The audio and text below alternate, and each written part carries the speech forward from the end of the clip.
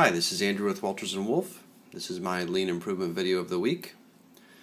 We're using On Screen Takeoff now in the estimating department, and I've been working with the software a little bit, and I wanted to show one of the improvements that I've come up with.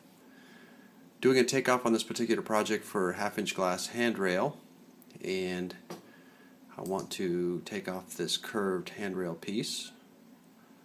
So draw my line, bring it over here, and the snap is engaged and I can't get to my corner point here, so I can't figure out a way to ungage the snap without going into the settings.